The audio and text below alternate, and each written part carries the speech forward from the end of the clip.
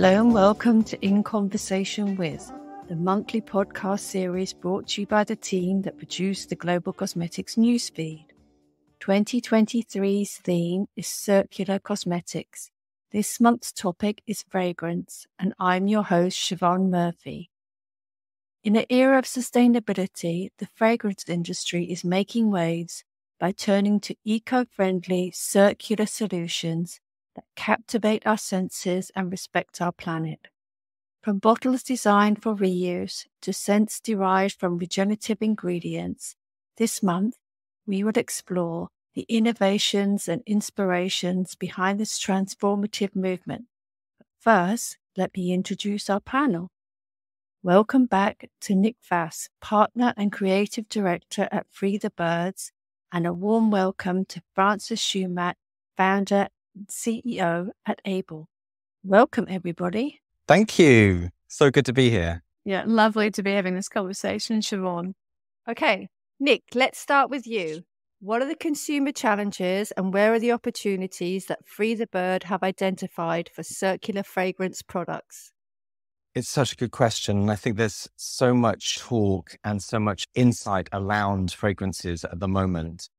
I think the challenge that we have as consumers, we look at natural versus synthetic. And I think that we always, as consumers, just completely automatic pilot think natural is best. Actually, it's not. But where I think there's such a great opportunity is thinking about the upcycling and the circular aspect of fragrance. And I think that's the story that we can really unpick and tell with consumers. I think that's the really interesting insights, that this is the way in, whereas before, when you're talking about synthetic versus natural, it doesn't resonate with consumers. But talking about upcycling, talking about more circular approach to fragrances, I think that is where the opportunity lies. And it's something that we can all identify as consumers. It's something that we can build on. It's something that we can actually digest in a much more easy way to consume our fragrances. And Francis, what are the consumer challenges that Abel faces? Yeah, I think what Nick touched on around it being confusing for customers, I think is really interesting. You know, we don't buy perfume. It's not a functional, practical product. It's something that we buy and use to bring joy to our lives. So I think people approach that whole consumer process a little bit differently to they would other beauty products. And so there's this emotional tie with fragrance, and that's what makes it such a wonderful medium to work with. And so as a brand, for us, sustainability, natural, obviously, we work with only plant-derived, a lot of biotech as well. So there's also a lot of really interesting stuff happening at the cutting edge, I think, of the fragrance industry is really what's happening in biotech and natural science. But how can we make that a message that a customer cares about? That when they're wearing perfume to feel beautiful and feel good. I think that's probably the biggest challenge, is reconciling what we want to do as a business and where we need to go as an industry with a consumer product that really is all about beauty and joy and feeling good. So Nick, can you shed some light on the technical challenges and the opportunities that Free the Bird have noticed for circular fragrance products? Absolutely. I think that quality and control is absolutely stemmed to the fragrances.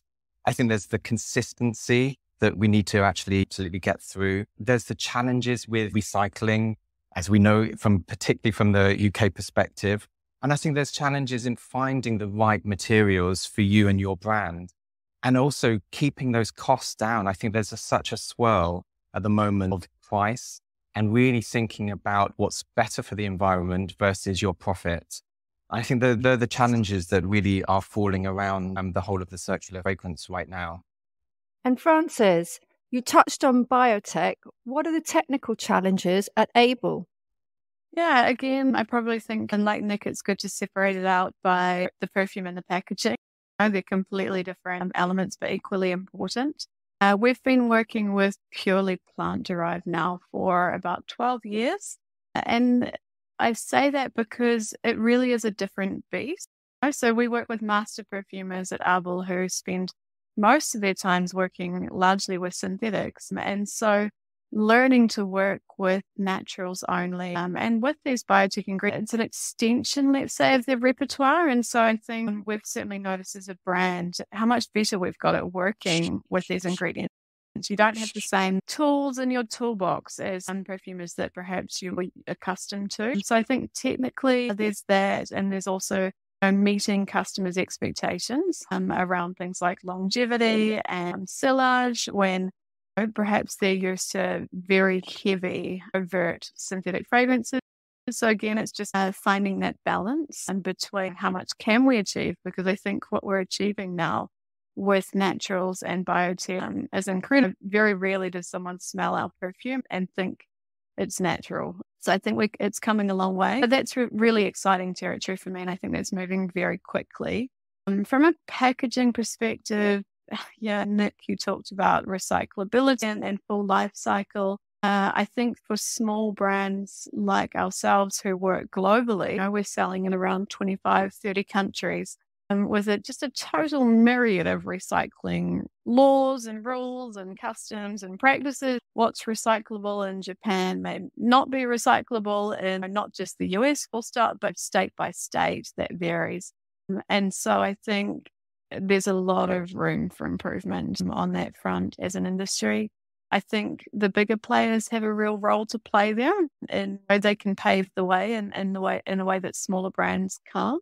And we can get out there and force the change a little bit, but I think ultimately it has to happen at scale. So I really hope to see that coming, and I think we're seeing some really positive signs there, but technically there'll always be challenges, and there's so much nuance, right? I get my hackles up when I hear this is better than that. There's just so much nuance. Is it carbon footprint we're looking at? Is it biodegradability? Is it where did it start its life? Is it petrochemical derived and non-renewable resource? If it's a bioplastic, what does the end of life look like? So I think maybe the fact that there are so many considerations is the technical challenge, really. And as brands wading through making, I guess, what we try to do at least is make the best decision we can with the information we have at the time and just continue to improve. I was just going to say, Frances, I think you're absolutely right. I think the technical challenges from a packaging point of view, not only do they change all the time, but I think you have to do you. You have to decide, you have to put the line in the sand at that particular moment. And what do you feel is right? And what are the changes that you can make? Because as you said, there's the swirl of the conversation will always change, and there's always going to be something better and something more sustainable, which is great. But at the time when you are launching a brand, you do have to make a decision, and that is what's available and how that makes you feel, what you can rest with, and in terms of making those decisions. When we launched our own brand, Beautiful Thinking Room Scent, we had to make those decisions too. And it's a much smaller scale. All the profits go to a charity, but we wanted to see if that's how it feels by ourselves in our clients' shoes by launching a brand and looking at what's available, recycled glass. One of the things I think with fragrance, I wanted to make sure that it was refillable. And that was a really hard task by sourcing the pump that is easy to unscrew, because of a lot of fragrances you have that crimped neck that you can't separate those components. So all of those challenges that we had to find along the way. And I thought it was really interesting to see. And actually, you have to put a lot of time and effort into all of that, much more than I thought, than I predicted. I think for clients thinking about going into that space, you have to dedicate a lot of time and do a lot of homework in researching what is the best things that are available, and then deciding how you feel as a brand, what you feel comfortable with launching. Just thinking about meeting consumer expectations, Nick, what are the environmental challenges and where are the opportunities that Free the Birds have tracked for circular fragrance products? It's a really interesting one. I feel that from our experience, and we're also, just as a sideline, we're also registering ourselves as a business for B Corp. And that's really got me through the lens and thinking about being much more local with how we produce and the resources that we can achieve. And I think it does make your mindset much more on the area, the neighborhood that you live and where you can produce, rather than thinking mass, rather than thinking global. So I think that I'm really interested in brands that have that localization, building on where it's produced. Is it in their own premises? Is it an industry near them? Is it supporting the local environment? Is it giving back in some way to the local areas? And I think that for me is something that we can all identify with. Francis talked about storytelling, and that is so entrenched in fragrances. And we love stories. We love to hear about brands that are doing good in some way and making adjustments for the better. But I think that is such a hard area in a way for us all to grasp. But I think the opportunity is to keep it local, to have those conversations on a local level. And that's where I think that there's a real opportunity to bring that in through the environmental challenges. And Francis, is local the way forward for Abel? Because as you said before, you are a global brand. Yeah, again, I'll use the word nuance, right? So I founded the business in Amsterdam, 10-year anniversary this month, actually. And we moved the business from Amsterdam to Wellington, New Zealand, 3.5 years ago. So just before COVID. And so in a way, me being a New Zealander, starting the business in Amsterdam, I think we've always had a very global mindset. We are a niche product. So, we don't want to be selling in dozens of stores in a city, really, in order to scale. And we're certainly not the only brand with this approach. You do want to be in the world's best cities and you want to be recognized around the world. So I guess that's a brand decision for us. And we also know our customer. That is, our customer is an urban customer. They travel, they're worldly, and Abel is part of that lifestyle. So I guess from a brand decision, we are a global business. But from a team and philosophical position, I think I really learned when I moved the business back to New Zealand. I think going from being an expat founder to a founder in a community here, the difference for me has been quite profound. We took over an old bakery in Wellington here and we transformed it into we call it our fabriek, the Dutch word for factory. So a little perfume factory here in Wellington. And we try to build, because I think community, you can define sustainability and ethics, social responsibility in so many ways. I think at the heart of it is community. It's together what's the kind of local and global community we're trying to build. We're always trying to find that balance of, we do a lot of amazing community initiatives down to things like beach cleanups, where we all get out with our sacks and pick up rubbish alongside the community, to like some very kind of global minded petitions and things around ingredients that we believe should be banned in the industry. So for us, it's just balancing those two. And when sourcing ingredients, Francis, are you local or are you global? We are global. So very much. When you're working with a natural palette, you already have a much reduced palette from a synthetic palette. So if there's 5,000 synthetic ingredients to play with, there's maybe 10% of naturals. And that's growing with the biotech. But again, a lot of that biotech's happening. Some of our ingredients, New York, Germany, where the real state-of-art biotech laboratories are based. So for us, it's really about finding the very best ingredients because we want to make truly world-class perfume. But to that point, we also have some experimentation happening in our own little laboratory. We've taken recently some cacao husks from a local chocolate factory here in Wellington, where we're playing around with some tinctures. We've been talking with a local brewery who's just opposite us in the kind of little village in Wellington where we are, and looking at, can we do some byproduct stuff with them? So again, it's that kind of local meets global. Yeah. There's some great stories there, Francis, isn't there? There's some great stories to tell and great insights. I honestly think that's where the opportunities lie in reducing emissions through sustainable sourcing and production. We also want to design compostable, recyclable packaging and adopting much more natural and safe fragrance in the actual ingredients themselves. Those are the stories that we need to unpick, and those are the stories that we need our consumers to hear, because they are very rich in that dialogue. And I think that that's something particularly in fragrance that we can all work on. And they're the stories that everybody does want to hear. And that's why I think that supporting the heartland of where your brand has come from. Yes, you are using resources around the globe, but there's that heart, that beating heart of where it is. And that's the community that you're building as a brand, which I think is vital to brands that are in this circular world. Yeah, I also think, perhaps just to add on the ingredients, we're not shipping, if you look at ingredients, they're very high value, small volume export. So some of the ingredients, our vetiver from Haiti, for example, it's a super expensive, small volume export for the Haitian community. It's a really important revenue generator, so it's also a lot of fragrance ingredients are actually very valuable exports for a lot of developing nations that rely on that income. They rely on really strong partnerships with suppliers in the fragrance industry. So it's also, again, is it carbon footprint, or is it facilitating social security in some of the regions that really depend on it?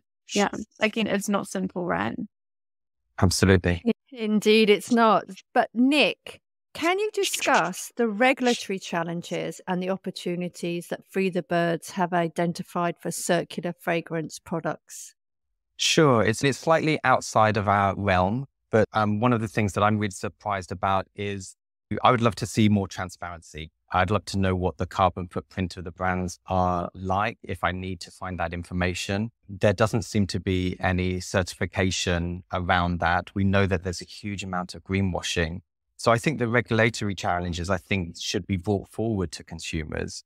And I feel that we should know what's really behind them, particularly in this sphere or talking about circular fragrances. I want to know about the carbon footprint. I want to know how the brand is performing. So yeah, I'm over to Francis on the regulatory challenges. It's not something that I'm too familiar with, but I'd love to hear. Yeah, Francis, for your brand, what are the regulatory challenges? You discussed that you sell globally, and you highlighted earlier that even in the US, from state to state, there are different challenges. Yeah, look, I think it's that balance, right? No one wants to be drowning in paperwork, but do think brands and their suppliers will need to do a lot of legwork in order for this to be simple for consumers. That, and we talked at the start, it's so difficult as a consumer, maybe it's not the first thing you're thinking about when you think about perfume. So if we can break things down into language that's easily digestible for consumers, I think that's great. The one thing I would say there is there's a plethora of certifications, and increasing the number of certifications doesn't necessarily make things easier for consumers. Ideally, you'd have one international framework with a very clear kind of matrix structure that we could all understand and abide by. But in the meantime, and perhaps that will come. And look, the fragrance companies, we've been very good, I think, at dealing with IFRA and the rules around allergens that came into force it just did. It's not a legal requirement. Retailers demanded and brand stick to it. So I think there's definitely a precedent for doing some kind of global framework. Until then, it's messy. I definitely think it is messy, and it's messy for brands, and it's messy for consumers as well. One of my big things is transparency. So I'm really happy you mentioned it, Nick. No, there is just zero transparency in the fragrance industry. And historically, that was always, it's the perfumer's recipe. You shouldn't have to share your ingredients list. And I think we all know that just doesn't stand up these days. Anyone can, with a mass spectrometer, can break down a fragrance formula. I think that no longer stands up. And I think customers do deserve to know what's in their perfume. And I think if there was transparency, a lot of those questions around, natural, synthetic, good, bad would be answered to an extent if we were just all a little bit honest. And I use the example quite often. I come from the wine industry, so my background was winemaking. So I'm often referencing food and wine. And wine, it's right down to the appellation, and that's so important, the origin of ingredients. And you think if you sold someone a bottle of truffle oil that was a truffle oil flavored, not real truffle oil, and you palmed one off as the other, how upset would you be as a customer? The difference in price is huge. And it's the same with perfume. If you're using real iris or you're using iris, I want to say flavor, but a synthetic iris, it shouldn't be called the same thing. Personally, I think there's a lot that needs to change in the industry around transparency. I think it will. Just to both of you, should it be a governmental decision or should it be an industry body? What do you think would work best? Nick? I feel it should be an industry body. I think that who's got the time to wait for government? Of course, that would be wonderful, but we need to gear it up. And I think brands need to lead by example. And I think I think getting the industry behind this is the first port of call. And for you, Frances, what would make it easier as a small independent brand? Yeah, I totally agree. And look, perhaps the EU could drive something forward that doesn't help you guys. But I think it has to be industry. Also for brand, it's so difficult already dealing with different legislation per country. I think if it can be driven by the industry, it can be truly global, which is in everybody's favor. Okay. And lastly, Nick, what does progress look like in a year's time? I really love that talk about transparency. And Frances, I love your analogy with the wine. And you're part of the whole wine world. And I think it's such a great analogy with fragrance. So I think that transparency, I'm hoping that there's going to be a lot more transparency that's coming in the next 12 months and beyond. I still think there's low awareness. And I think there's a massive educational piece that brands and brands like Frances's brand has that unique positioning to be that educator. And I hope that that's going to come through in the next 12 months. So I definitely think that breaking down that mystique of the fragrance world and the fragrances behind it, it's quite interesting, actually, if you just step back and think about fragrance. It's all been built on mystique. The whole industry's been built slightly some smoke and mirrors. And I think that's why it's so hard to now gear into a circular world of thinking about transparency, honesty, and being that clear communicator with our consumers.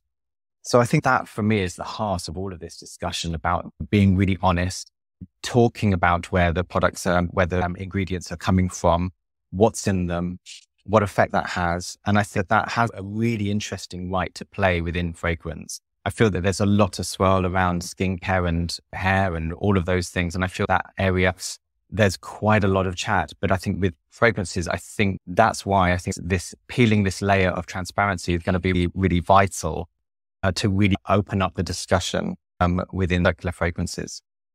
And Frances, for your brand, what does progress look like in the next 12 months? Yeah, I have so much to say on this. As you were talking about transparency, Nick, like we talk about the only way we'll remedy the gender pay gap is by, everybody and having to be open about their pay scales. And I think while things are hidden, anything can happen. I think so. Really making that transparency or that move towards transparency, I think, is so key. I'm a positive kind of thinker. I have a lot of faith that we're on the right track and that things are moving. In the time I've been working on Abel, we've seen so much traction.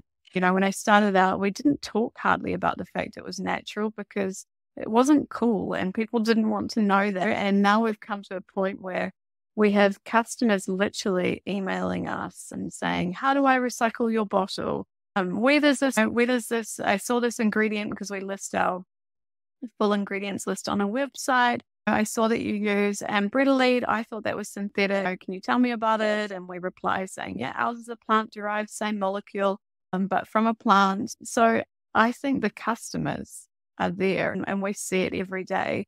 The customers want it. So I think if nothing else, that will drive the industry forward. And then I genuinely see and hear the conversations I have with people in the industry. And we all want to do better, I think. The car industry is moving away from petrochemicals. The fragrance industry can't stay hooked to them forever. I think it will change and I think it's changing quickly. And with that, I would like to thank my guests, Nick and Frances, for joining me today and to you for listening.